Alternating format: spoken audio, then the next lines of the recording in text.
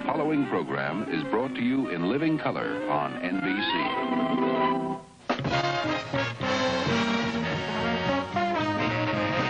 From Hollywood, The Tonight Show, starring Johnny Carson.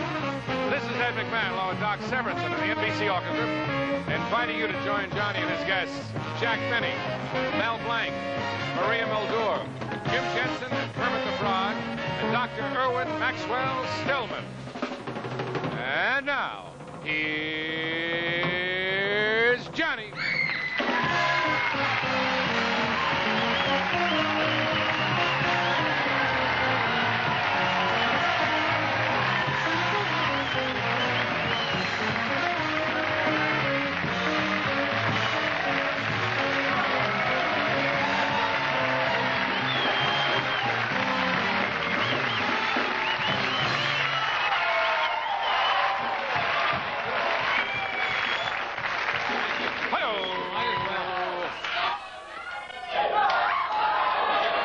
Look, you might... I'll tell you something. You might as well forget it. I don't go all the way on the first joke. Remember this? Who yelled, "Take it off" up there? Oh, I thank you. Yeah. I thank you for that warm welcome. I wish I had something nice for you. But we'll do the monologue. You sound good tonight. Good crowd. Really, last night we had a... it was a nice crowd, but hostile. Not hostile, mean. There was kind of a crowd last night we had that would take the annual cardiac patients field trip to see The Exorcist. Should give you an idea. No, did you see that crowd last night? I've never seen so many people in one sleeping bag in my life. Came in here. Well, it was a little chilly here this morning in Los Angeles. I'll That's let the my only group reason do you it. come here, Right. just to get that. Well, this morning, it was a little cold. I was up early. It was so cold, I saw a brass monkey thawing himself by sitting on my radiator. You know what happens when it gets cold. Thank you for being here, and you know, it was gorgeous today. You'll have to admit, in Los Angeles. Right. You see, the wind comes in. I don't know where it comes from. That's not the Santa Ana wind. That comes off the desert. Just a regular wind. Just a regular wind, and it blows all of the smog out of the basin. And the visibility today, you could see every Jack in the Box sign from here to Zuma Beach. Hey, speaking of that, I tried to take Ed to see The Exorcist the other night. He wouldn't go. He held out for demon rum. You're possessed by the Gallo brothers, I think, hiding in there. We gotta drive Ernest and Julio out of your system now. Well, let's see. Beg your pardon? I didn't hear that. Yonder star.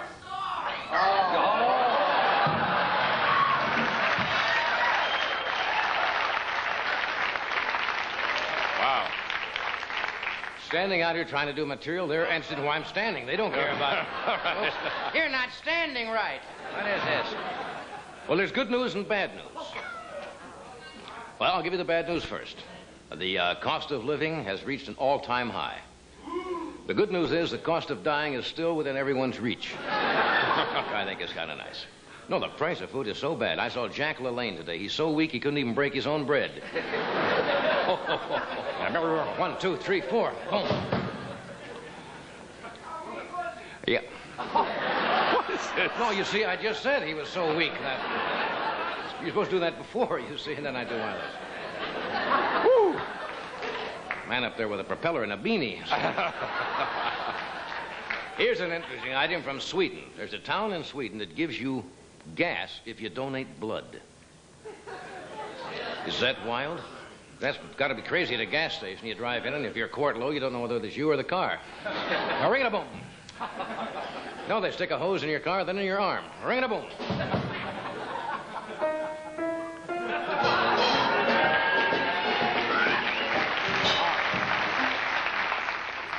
See if you like this one. Here's an item from New Haven, Connecticut, usually a town of a lot of laughter. A judge ruled in New Haven, it was in the paper today, that a woman can get welfare as soon as she is pregnant. Isn't that an interesting decision? I've heard a lot of lines to pick up girls, but, hey, honey, you want to get on welfare?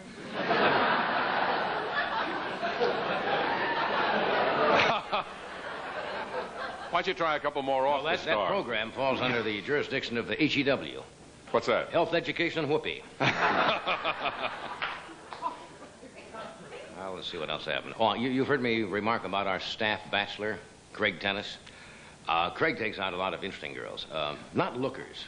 They're not the best-looking girls. He's got a new girl. Not attractive, would you say? No. Let me put it this way. She is so ugly. I'm going to tell you. If you tied a whitefish around her neck, her cat still wouldn't go near it. Oh, ugly girl. That's ugly. She'll be wearing that suit. I'd get some laughs. We're going to have a great show tonight. Don't let this give you any indication. This is just a little get acquainted. We were going to have George C. Scott on the show tonight to teach a dolphin to speak. But Larry Zonka couldn't make it.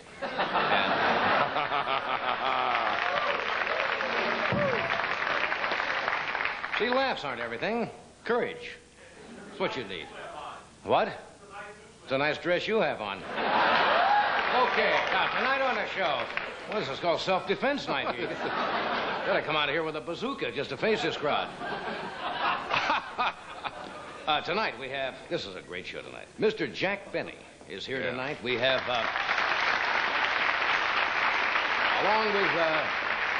along with the gentleman you all know, you've heard his voice so many times, Bugs Bunny, Porky the Pig.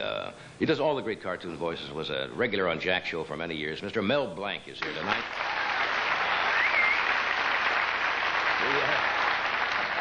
The singer is going to be very good, I think. She's a fine new talent. Maria Muldaur is with us tonight. We have Jim Henson and the Muppets, and Dr. Irwin Maxwell Stillman is here tonight. Yeah. So, what? And he'll be right here. So we'll be...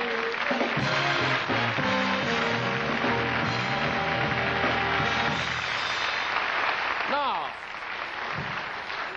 usually applause is still going while I do this.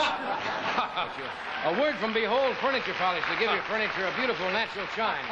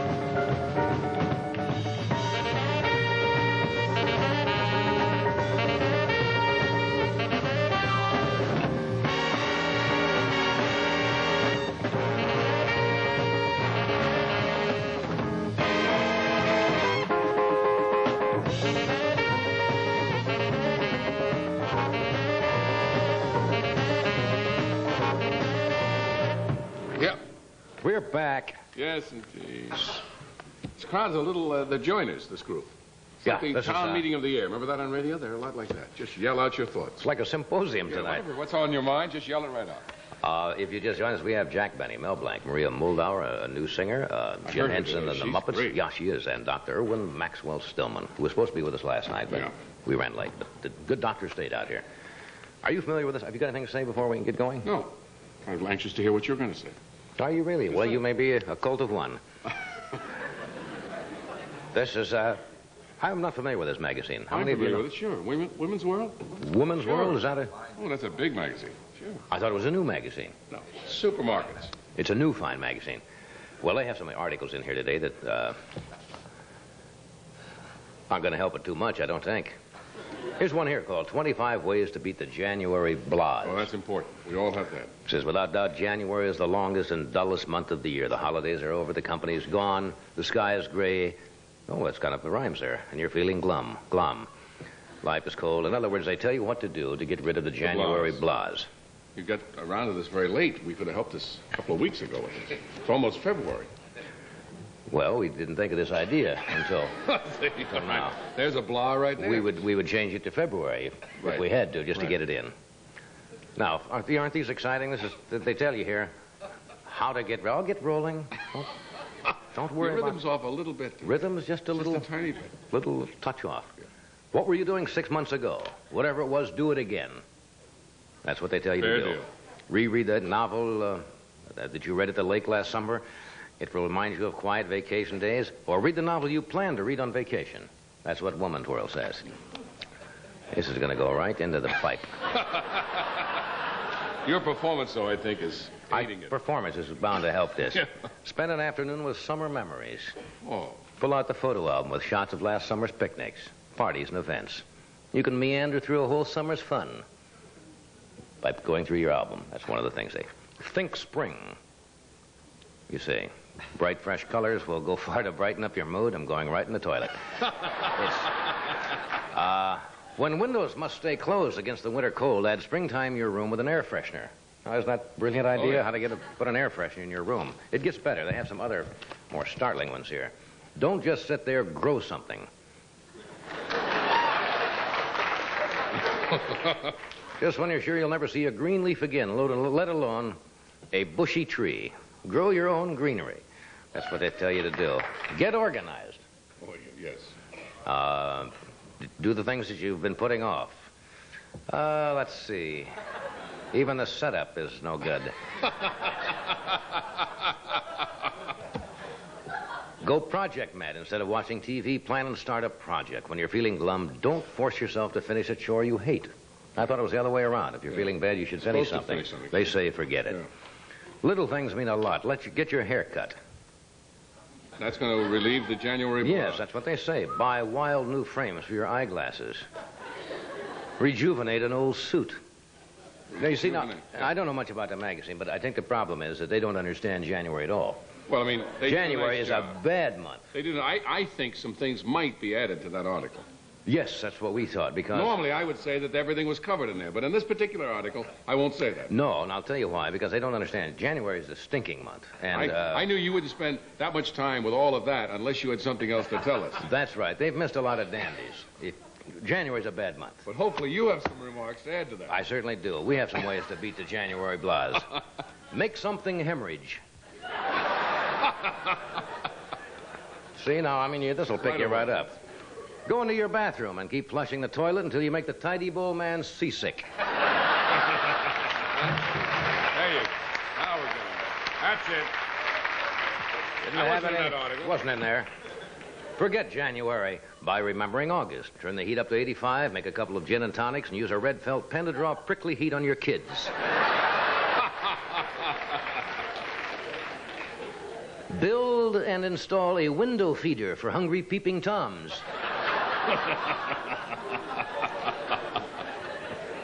Sell airsick bags in the lobby of The Exorcist. Take your second car and turn it into a giant planter.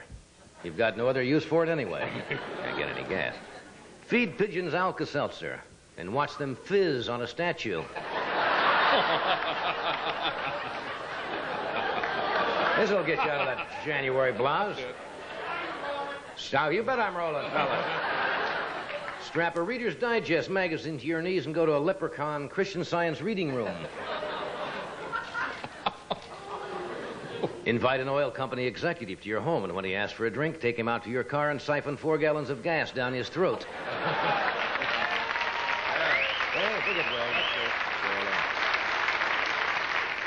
And, of course, the best way to get through January is to drive naked through a stop sign, which will get you 30 days in jail, and you'll get out in February. You don't have to worry about it. There we are, you see. Well, that covered it.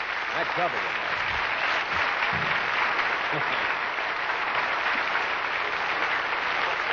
Oh, all right. Now, we'll take a brief pause. Jack Benny's going to join us. He's got some piece of small film clip from his special coming up tomorrow night, Thursday on NBC. And I think Jim Henson with the Muppets has also got some film and going to do some things.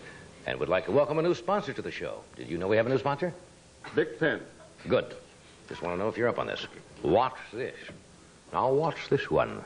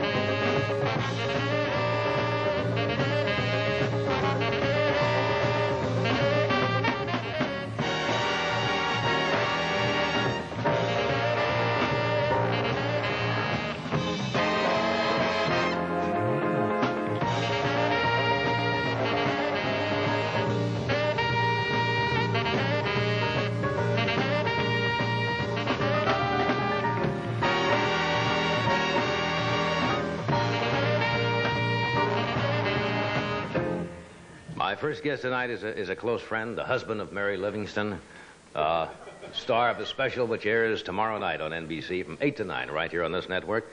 And in the worlds of music and comedy, he's a giant. Would you welcome Mr. Jack Benny?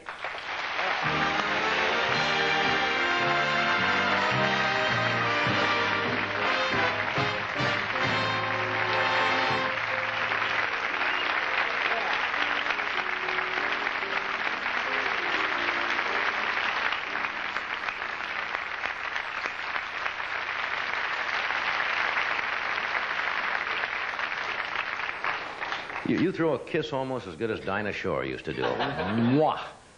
How are you? Johnny, I was watching you in the other room. Yes. I love that Jack LaLanne joke. Well, you got There's one Milton Berle won't take. Although you read something in the book that I wish I could do. Which one was that? The line where it says, do something now that you haven't done in a long time, or something.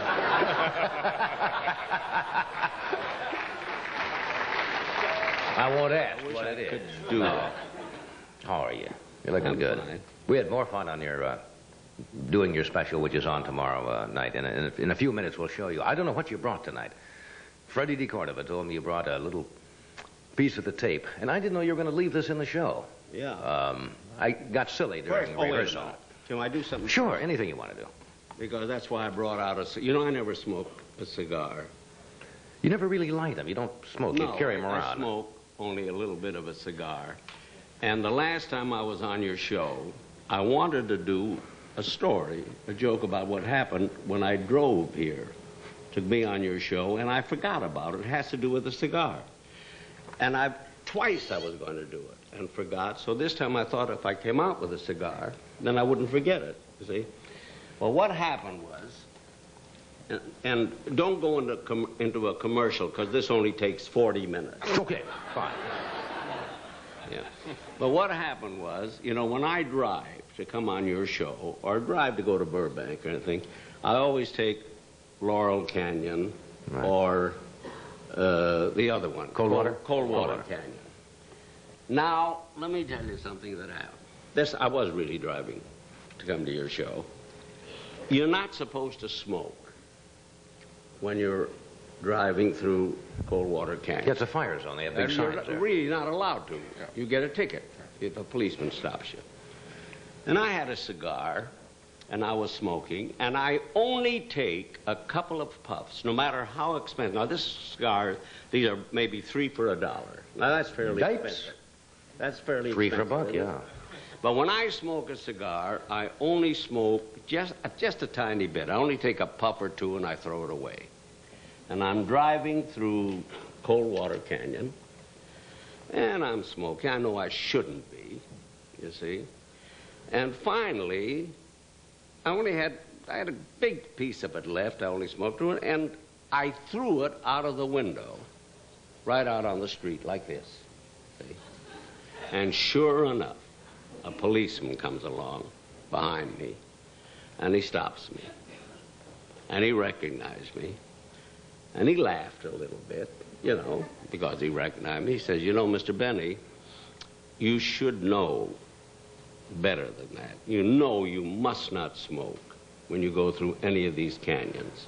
And not only that, but you took a cigar, this is what starts fires, and you threw your cigar away.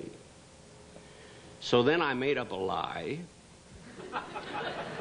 and I said to him, officer, I didn't, this is a true story that I said, officer, I didn't throw the cigar away. I did stop smoking, and I happened to have the cigar in my hand out of the window, and it just slipped out of my hand. And he didn't want to, but he says, look, I saw you throw the cigar away. So I said to the officer, look, you want to do me a favor? Now, if I threw it away, you just stop me. It can only be about a half a block away. I'll get into a car, into your car with you, and we'll go back, and I'll prove to you that I did not, that the cigar slipped out of my hand. I didn't throw it. So he laughed. He said, all right, get in the car. So we drove back, and sure enough, about a half a block, or a block, this cigar was lying there about this big. And I picked it up, and I gave it to the policeman. And I said, now, officer, do you really believe that a stingy type, SOB like myself, would throw away a cigar this big? Case dismissed. So he laughed so hard. He thought that was very, very funny. He says, all right, you made me laugh, and that was funny. And I'm not going to give you a ticket. But do not smoke again when you go through. And that was the end of that. That's a funny story. So, and that's the only reason I brought it up, because I wanted to tell you this before, and I always forget. You want this? No. Oh. Freddie, you want it? I got another one if you want it. Huh? These are 3 for $1. Don't they make more expensive cigars? I've heard of $2 cigars. But no matter, you know, no friend of mine will ever give me a good cigar because they know I take 2 puffs and throw it away. Yeah, some of the people, don't they keep their cigars in humidors down at stores, and they go there and have their own special humidor? Very expensive cigars. Yeah, well, this isn't very interesting. What should we talk about now? How about your party you had the other night? You and Mary had some friends at a party the other night celebrating your anniversary. And it was a lovely party out at, what was the Chinese place? On Santa Monica. Yeah. Madame Wu's. We had Mary and I had our 47th wedding anniversary. 27 years.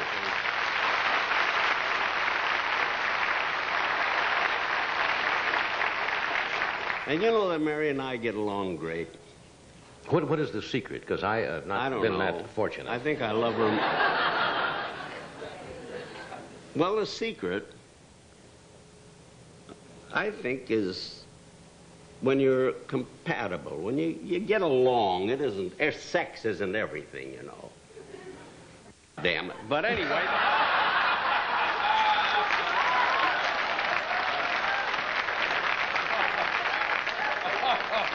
We're going to come back and follow up on that in just a second and find out what is everything.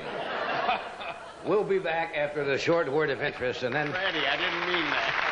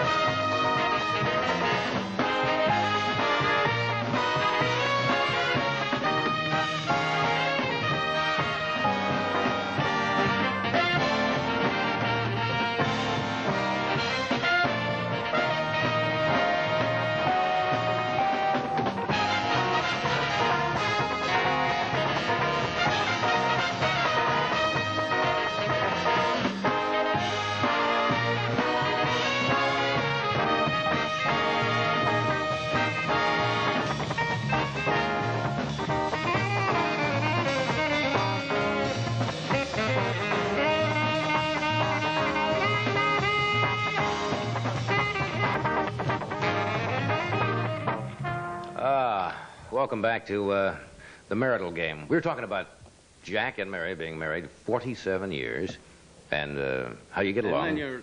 Be compatible. You ask me how we get along. We get along great. We've always gotten along great. I can't imagine being married to anybody else. Now, I do say something on the stage, but I don't think I've ever said it on television, that in the 47 years that we've been married, the way I tell it on the stage, is that if I were to say that we've never had a fight or an argument, you'd know I'd be lying. But I can truthfully say that Mary and I have never had an argument, let's say, or a fight big enough where the word divorce was used. Murder, yes. Glad you let me in there. I like that. I remembered it from the stage. Did you ever separate at all? I mean, did you ever get mad where you moved out for a day or two? The first week we were married. First week? The first week, she didn't like a necktie that I wore. And we were No, about the first month it was we were married. And she didn't like a necktie, and she wanted me to change it, and I wouldn't change it because I liked it. And she left and went home to Los Angeles, and I didn't see her for about 3 more weeks until I got there. Just because she didn't like the necktie? Because I wouldn't change the necktie. I was stubborn, but I went back and I saw her, and she was glad to see me. I had on a different necktie, but you know, I didn't wear the same necktie. In fact, I never wore it again.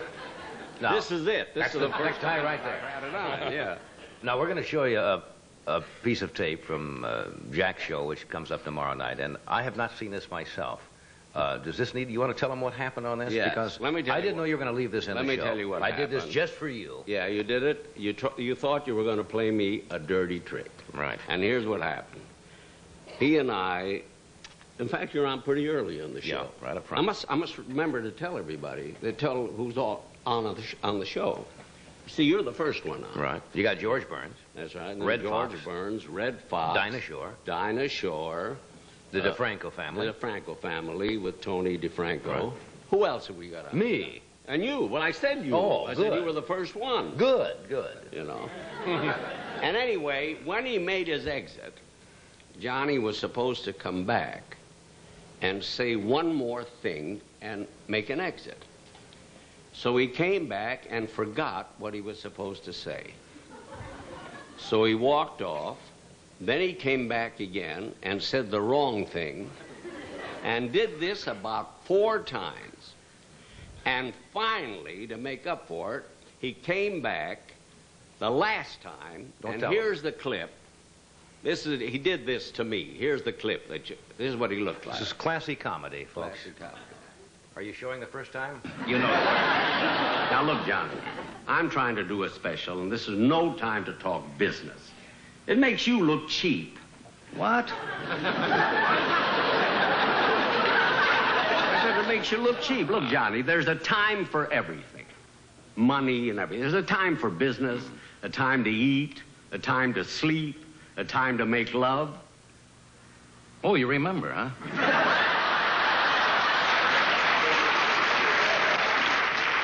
Of course I remember. It's like roller skating. Some things you never forget.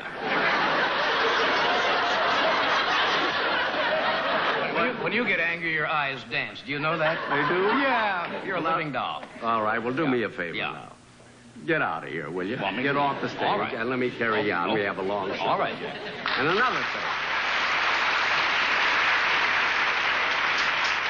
I'm going to tell you something. Yeah. And I told you before, you're never going to be on my show again.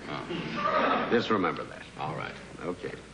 And I'll tell you something else. Wait, I'm not coming to your party Saturday night either. You weren't invited. How did he find out?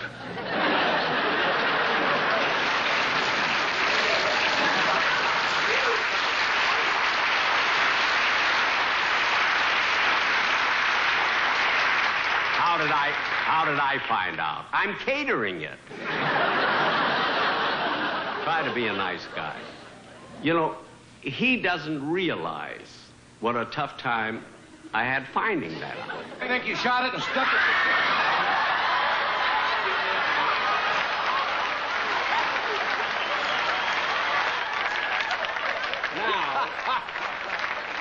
Real classy comedy. Now, ladies and That gentlemen. was the third time we had done that particular that's the third scene. time. That's the third Now, time. ladies and gentlemen, let me tell you what I did to him, and he doesn't know it till now. We left that in my show. That's in? Tomorrow night. Well, I With his just did it pants to off. break you up. I'd blown that line about 3 times walking off, and I said, what could you do all in a tuxedo and black tie that would be so klutzy? I says, you drop your pants. But I never thought to... Did you ever Some resort comedian. to that to get a laugh? Never.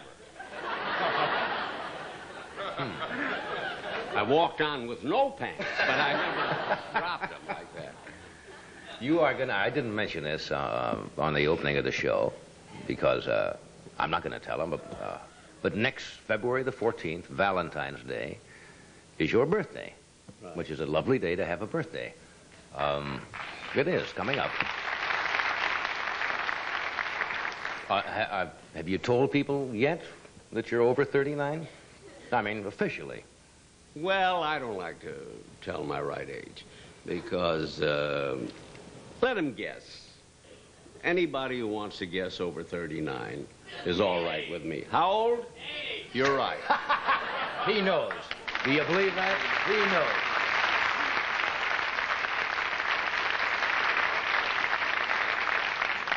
Everybody in the world would be a liar here if anybody said you even look close to 80, and I mean that. I know, but it scares the hell out of me, just the same.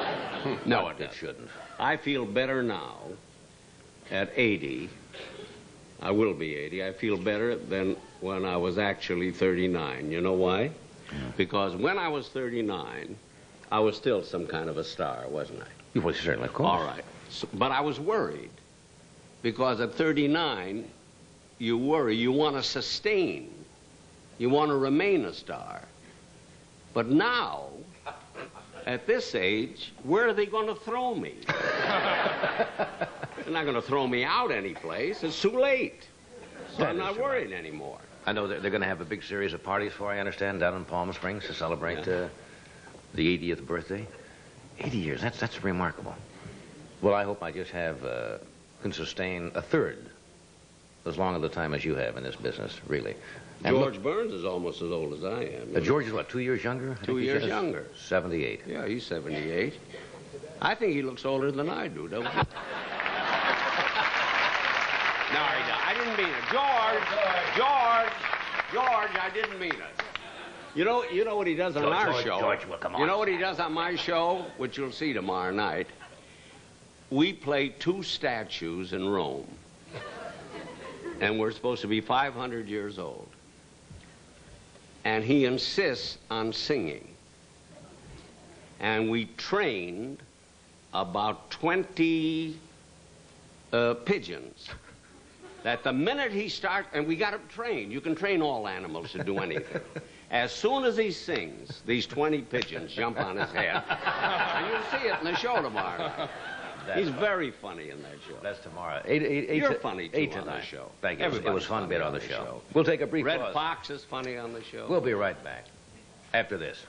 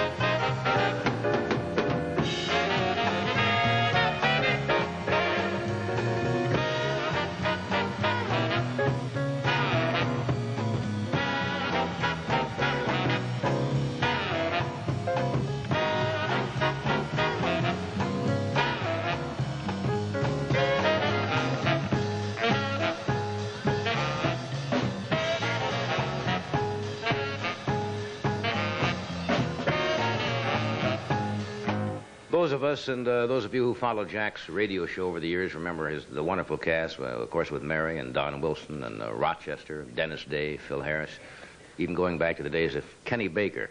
One of the men on his show who played so many different characters, and as you probably know, has done the voices of most of the famous cartoon characters, from Bugs Bunny to Porky Pig to Barney Rubble to the Flintstones. And we'll talk about some of the other things that Mel has done on your show over the years. He's really some artist. Would you welcome Mr. Mel Blanc?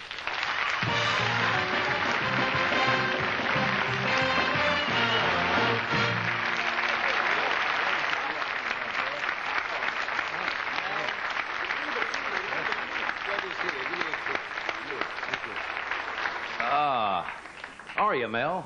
Good, thank you, Johnny. Is that it? Pretty close.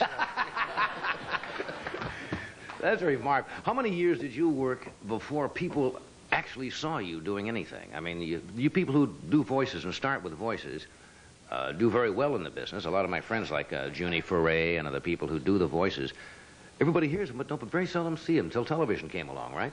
That's right. I started radio in 1927. 27? Give you an idea how I'm older than Jack Benny. No. No. You started that early? 1927, a program in Portland, Oregon called Hoot Owls. in which I sang a song. My brother Henry accompanied me, and I sang this crazy little song. Yeah. Wanna eat, Juanita. How does one get into that rather small group of people who do voices? You show up, and do people say, we want a voice of something, and you go in and audition for a particular character? Or? No, I tried for a year and a half to get into Schlesinger cartoons. And this head of the company, or head of the voice department, kept saying, we have all the voices we need. We don't need anybody. And I kept this up for every 2 weeks. I'd go there, and he kept saying the same thing. I said, just listen to me anyway. And he kept saying, I have all the voices we need. Finally, the guy died. That's an awful thing to laugh at, isn't it? I know. Not nice to laugh at the dead. For those of... Well, anyway, I went to the next guy in charge, a guy by the name of Treg Brown, and I told him that I would like to have him hear me. He said, sure, what can you do? I auditioned for him, and then he said, great, would you do it for the directors? So I auditioned for the directors, and one of the directors said, can you do a drunken bull? A drunken bull? Yeah, that had eaten some sour mash. And I had to... That's not him. And... Well, that's from that picture you saw. Yes. And I thought, yes, I said, I can do a drunken bull. He said, how would it sound? I said, well, it sounded a little like you was looking for some sour mash. He said, great, what are you doing Tuesday? He said, let's say Tuesday. I wasn't doing a darn thing. I said, yeah, I think I can make it all right. Just can squeeze it in. And that was the first voice I did in the cartoons. And the director that asked me to do it was Frank Tashlin, who's now a director in pictures. That certainly is. How did Bugs Bunny come about? Did you audition for that? No, they showed me a picture of this crazy little character. They said he was tough, told me what the storyline was going to be. And I thought, let's see now, which is the toughest voice in the United States? It's either Brooklyn or the Bronx. So I said, why don't I put the two together? So that's what come out, Doc. What is funny? You know,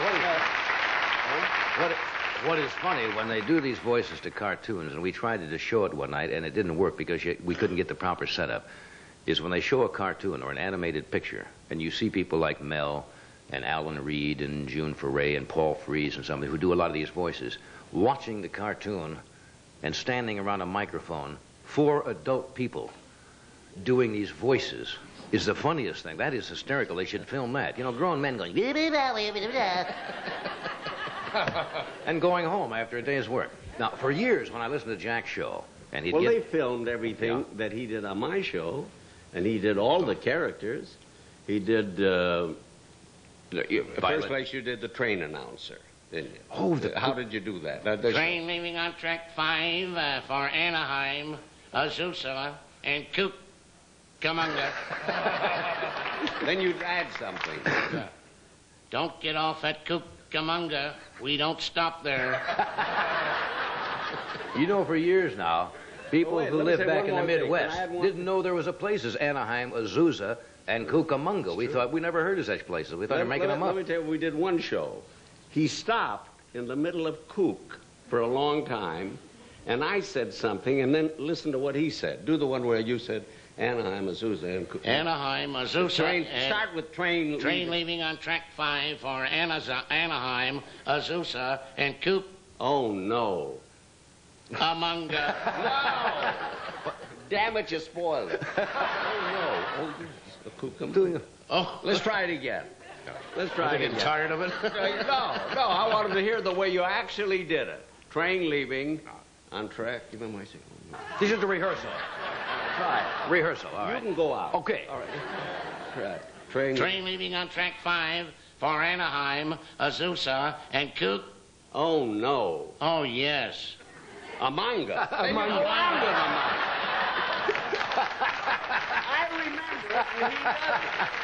40 years ago, I don't remember. 40 years he remembers everything. What else? When I used to listen to your show, I'm going to ask him this, and you would go out in the Maxwell and start the car.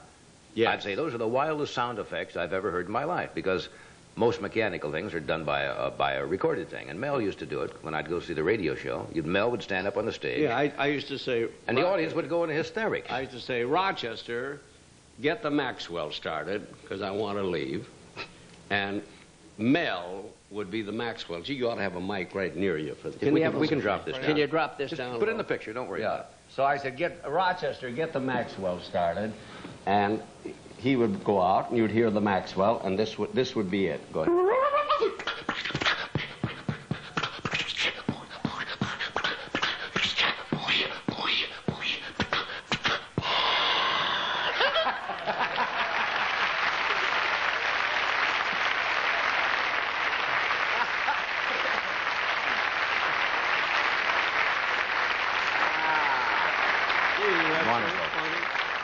My Maxwell still sounds like that without him, you know. And the studio audience used to fall down from laughter just watching Mel do these things. Trying to think of Freddie's trying to tell us something. The English horse. Oh. How they tried to catch him once. Wait, you got to hear this. You know, we used to do weeks of westerns called Buck Benny Rides Again. Right, with it. Andy Devine. So we'd have a horse. Andy Devine would be on it. He'd call me Buck and everything. So he would do the horses. So first do just the horse, the whinny. That's right. Now, one day my writers and I got together and we said, let's play a dirty trick on Mel Blanc and see what he does at rehearsal. He must comment on it. So we said, let's write in an English horse. For no reason.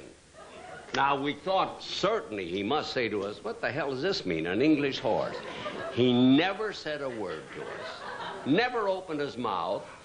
When it came time to do the English horse, this is what he did, and we didn't even know it.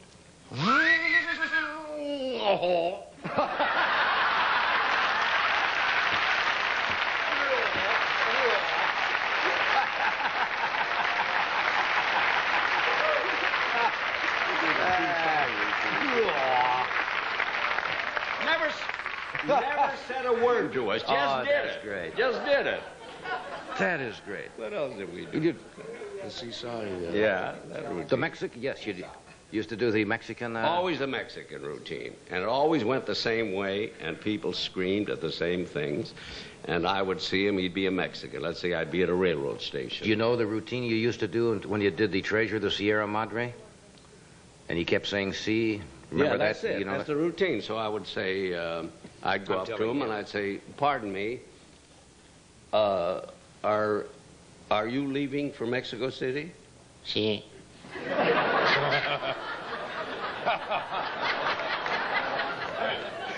Is your train late?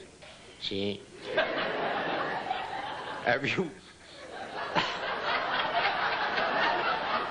Have you been waiting here a long time?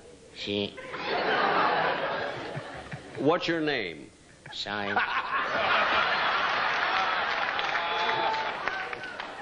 Cy? Sí.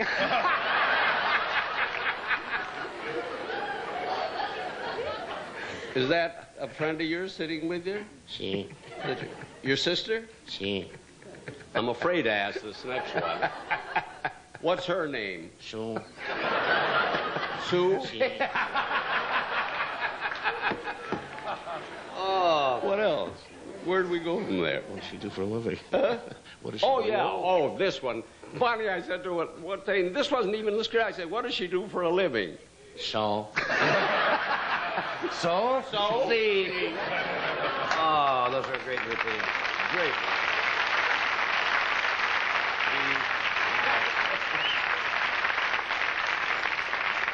Those were some of the best constructed comedy moments ever on radio. So little dialogue. Great construction. Boom, boom, boom, and then the topper, and then the topper. And we'll take a brief pause. We'll be right back. Stay with us.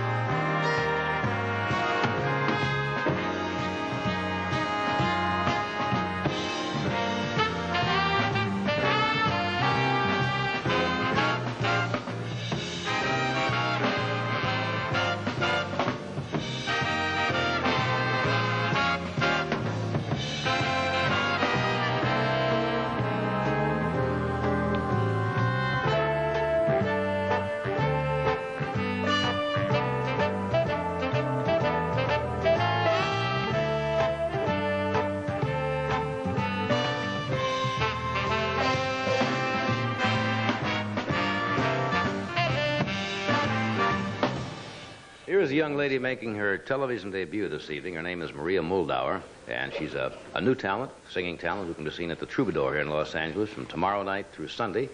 This is her first record album. It's simply called Maria Muldaur. Would you welcome her, please? Maria Muldaur.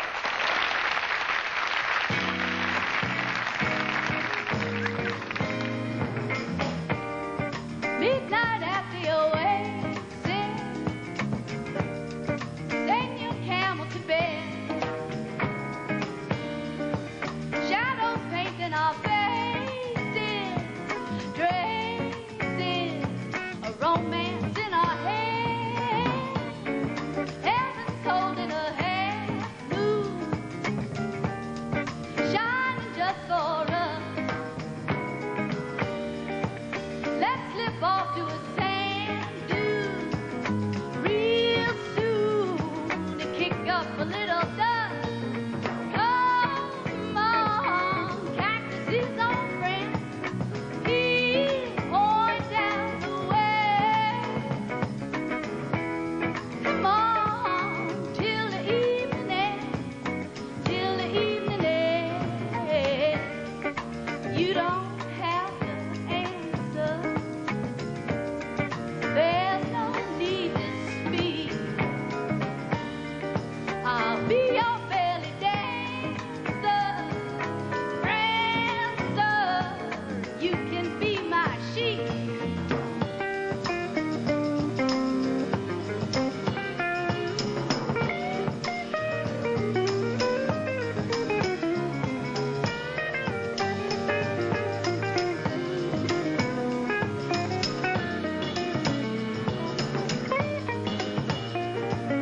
Come on, cactuses on friends, he'll point down the way.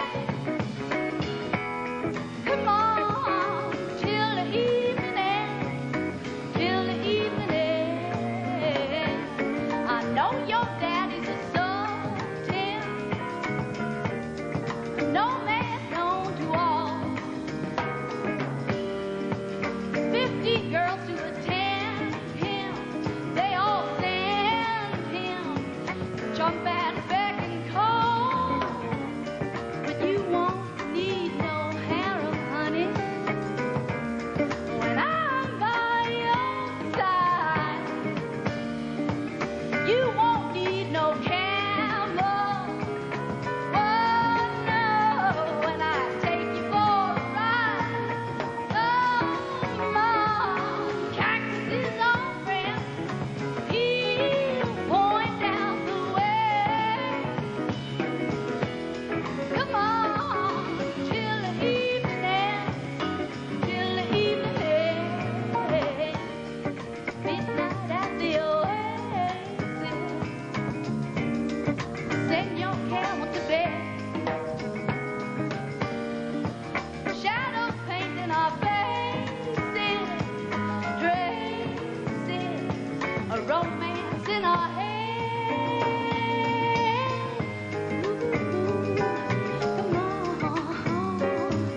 Ooh, come on, whoa, come on, come on, come on, come on, come on.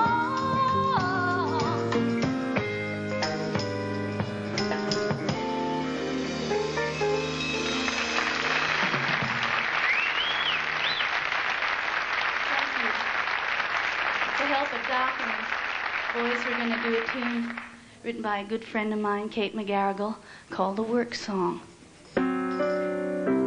Back before the blues were blue, when the good old songs were new, songs that may no longer please us, about the darkies, about Jesus, Mississippi minstrel,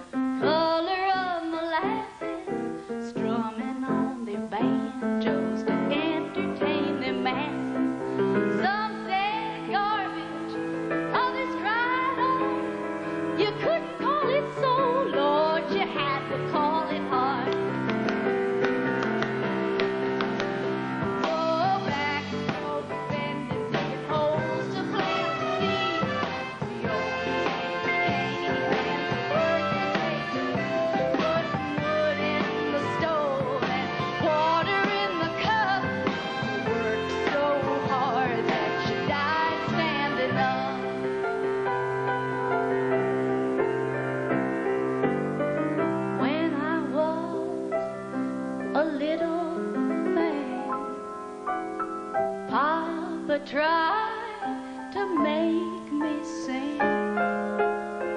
Home, sweet home, and orally. These were songs that my daddy taught me. Camptown races and Susanna, don't you cry. Gentle Annie still brings a tear to my eye.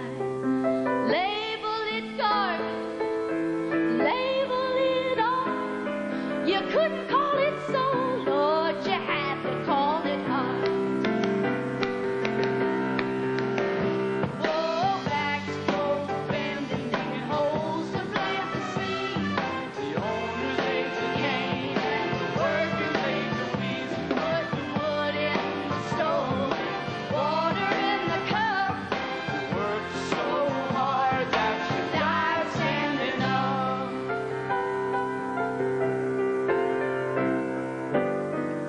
Sing me songs about days gone by. Make me laugh and make me cry. Break my female heart in two. Sing me songs that say I love you. Lower your eyes and raise your hand up to your breast. Sing me one about the sun setting in the west.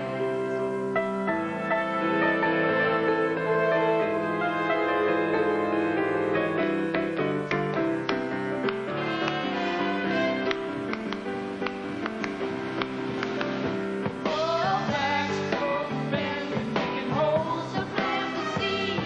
The owners ate the cane and the workers ate the weeds. Put the wood in the stove, water in the cup. Worked so hard that she died standing up. Oh, backstroke, bending, digging holes to plant the seed. The owners ate the cane and the workers ate the weeds. Put the wood in the stove, water in the cup. Worked so hard that she died standing up.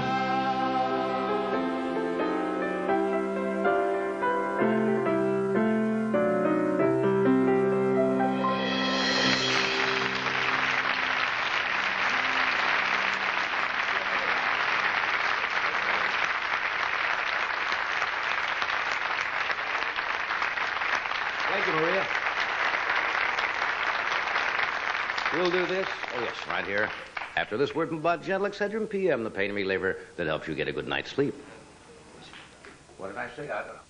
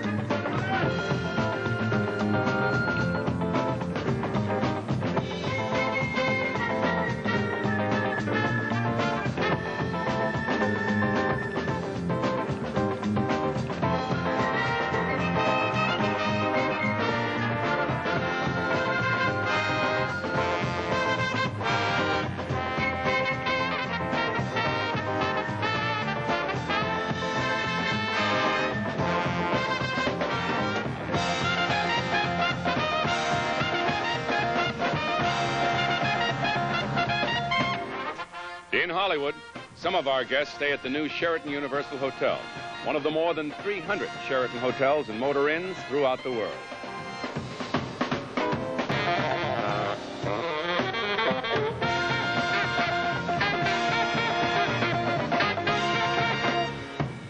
My next guest is the originator of the award-winning troupe called the Muppets, who become great favorites on Sesame Street. He has a show coming up called the Muppets Valentine Special with Mia Farrow, which will be aired on January 30th. Would you please welcome Jim Henson.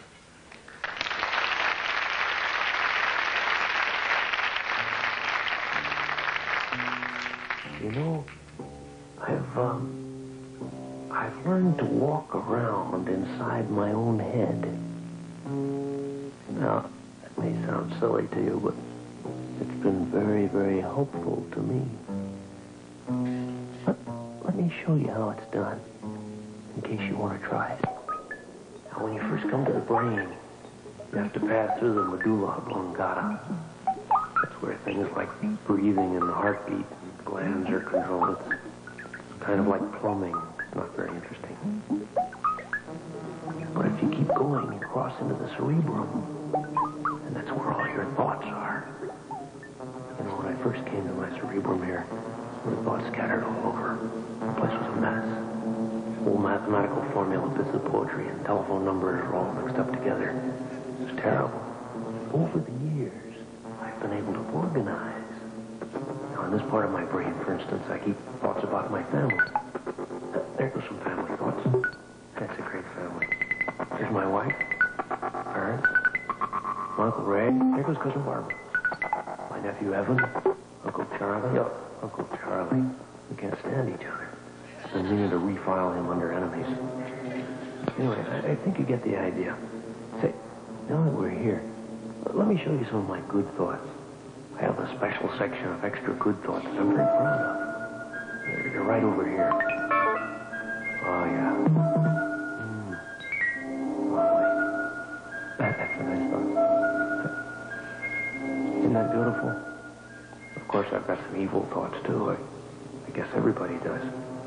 Hey, you want to see my evil thoughts? Keep them over here, in this part of my brain. Greedy thoughts, gluttony, hate, lust. Well, that's enough of that. Let's go on to something nicer. I've got a great collection of personal memories. They're right over this way. And, I almost forgot. To get to that part of my mind, we have to pass through another area. My fears. It's a little scary, but we'll go fast, okay? I think you can see how organizing your brain like this can be very helpful. Now we're getting to the fears. I hate this part. Oh, boy. Gee, spiders, man, I hate spiders.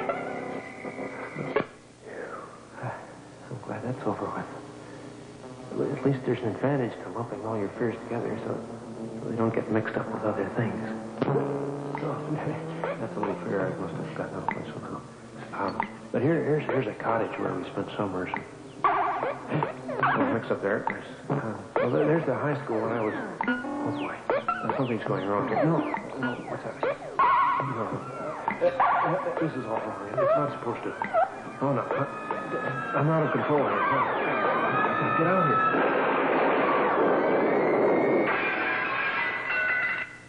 Well, I wonder if it would help if I file things alphabetically.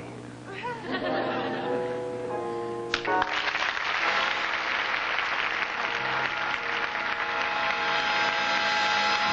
Henson.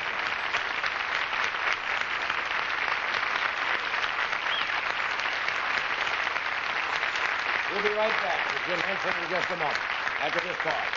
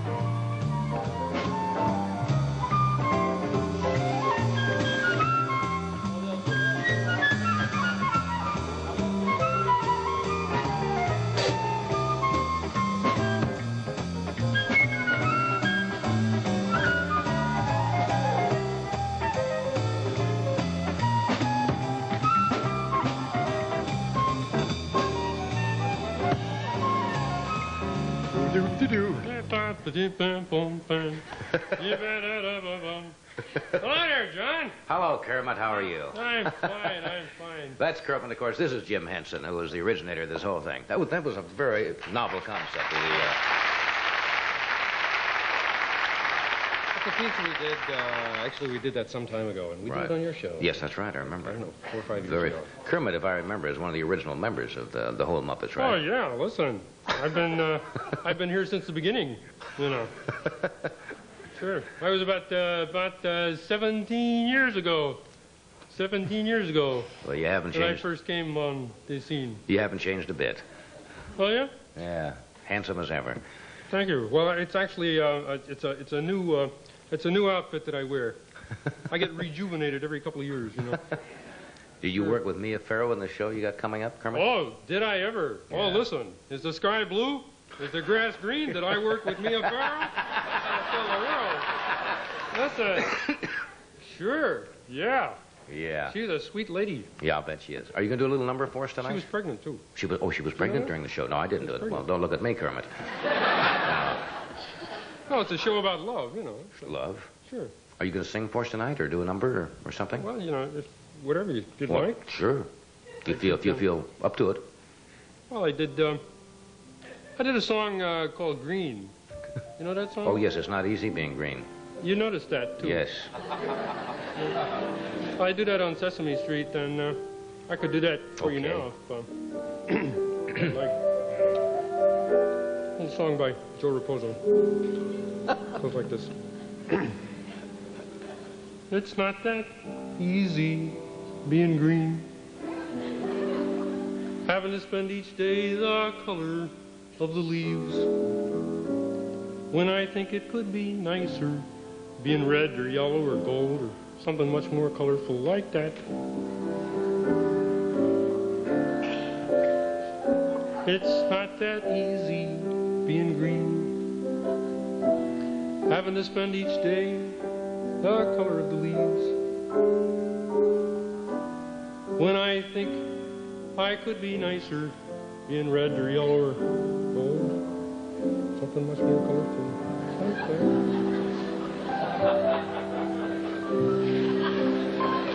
But green's the color of spring, and green can be cool and friendly like, and green can be big like an ocean, or important like a mountain, or tall like a tree. When green is all there is to be, it could make you wonder why.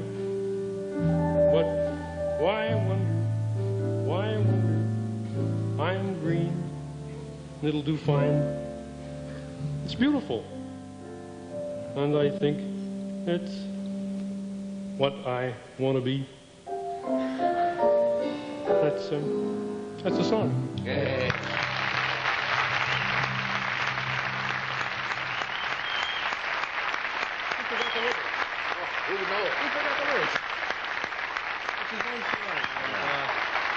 I scrambled a couple of... I'll show you how, I forgot the how lyrics. far gone I am in the show. I'm sitting watching the dumb frog getting wrapped up. This little louse is the hit of the show. Following a frog. We'll be right back with Dr. Stillman after a word from one of our sponsors.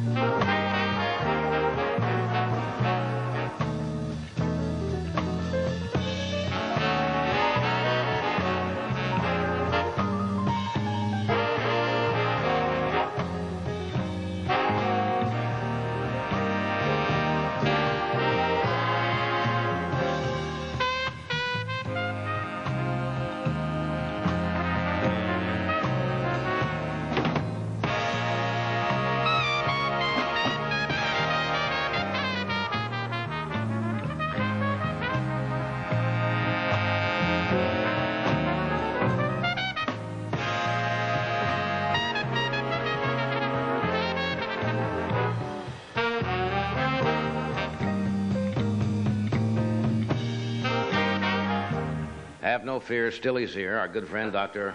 Irwin Maxwell Stillman, who says 1,500 calories a day keeps the blubber away, is with us. Would you welcome the originator of the quick-weight lost water diet, Dr. Irwin Maxwell Stillman.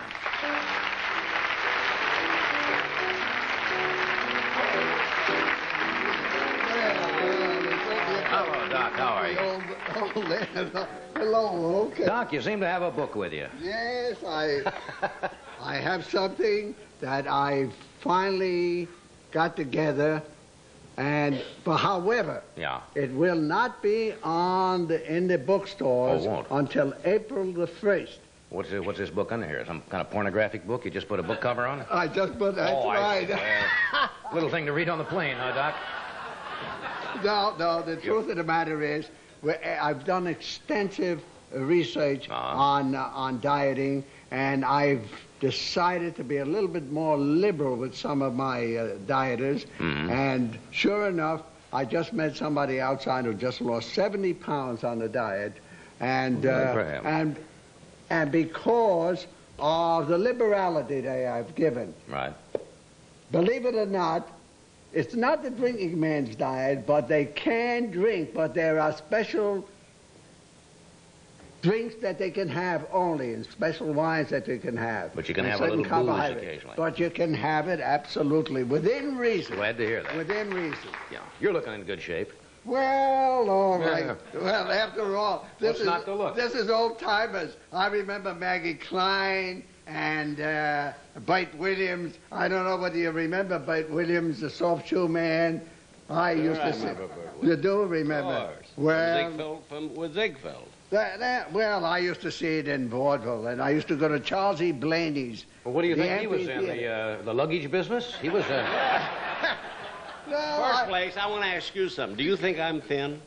Fairly thin? Well, I tell you, I'm not fat, am I? no, the reason you reached 80 years of age is because you have really watched your diet and the amount I of food. eat everything. Ah, come on. Well, that big share of that book.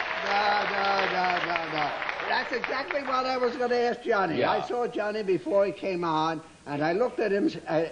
Yes, you were feeling my bones? That's right, and I looked at your shape, and I looked at your pelvis and so forth, and yes, I want to tell you, those stirrups are cold, too.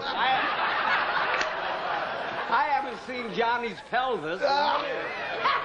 I only show it once a month. But believe it or not, your ideal weight. Yeah. Your ideal weight. And what I would like to know is how you really diet. He says he eats everything. No, I was I eat absolutely Oh, anything I I want. don't eat everything. I eat anything I want.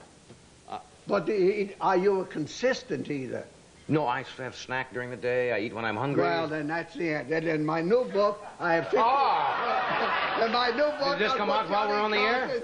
Johnny Carson's He wrote this diet. while he was sitting here. I was only It's in the kidding. theater. I don't eat everything. It's a doctor's quick writing book. Are you really? I know. Anybody will pick up a cigar, and hold on to it.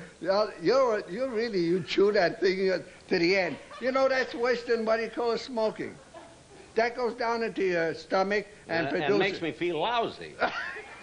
If you want to know that's not something, good and that's either, what huh? keeps me from eating. No, it's very irritating. Lousy cigar keeps me from eating. No, 3 for $1 is really cheap. I'm surprised. That's cheap, 3 for $1? Yes. Well, I'll never spend another dime on it, I'll tell you that. No, you ought to get... the average cigar is worth $1. A good smoker is worth $1. And I'm sure you can afford it. After all, we've reached the age where we don't have to worry about whether we'll have enough of the next year and the next year. So let's go whole hog and enjoy it. 20 years from now, I won't spend more than $1 for 3 cigars. Oh, yes, you will. You wait and see. You'll get it. Well, you're going to be 80, not too far off. Well, I know, but I have I'm a youngster compared to him. I have 2 years to go before I'll be 80. But I'm not. But to be spry as he is at 80, and the way he walks on here, and the way, of course, I like the way he walks. You know, I like that idea. You know, sometimes I wonder whether. When you walk that way, you got to stay healthy, doctor. No, I walked like that when I was 30. I just sometimes wonder whether he's going to the gynecologist. That's all.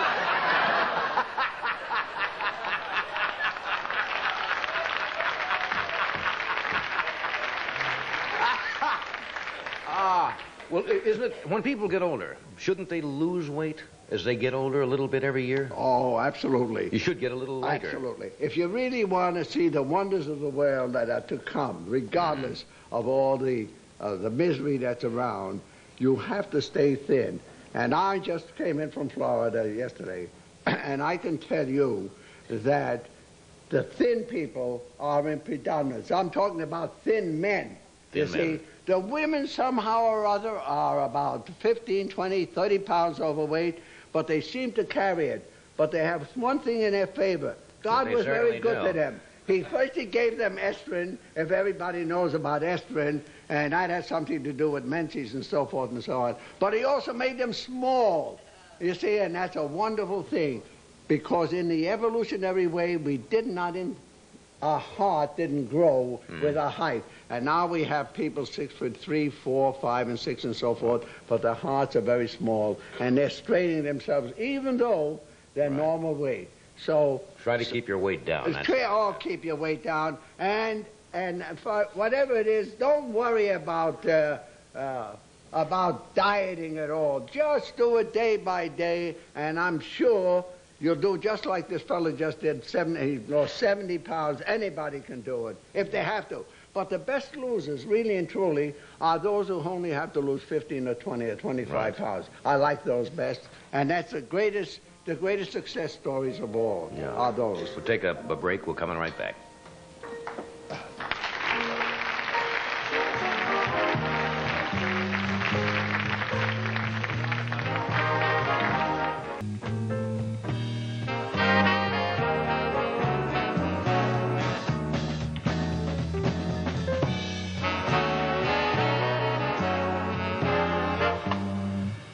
I want to mention before we leave, tomorrow night is a big night on NBC. Jack's show is from 8 to 9, and Bob Hope is right behind you. You're back-to-back tomorrow night with Bob Hope, right? We usually do that. Well, that's great. I'm glad he's on after me, because he's funnier than I am.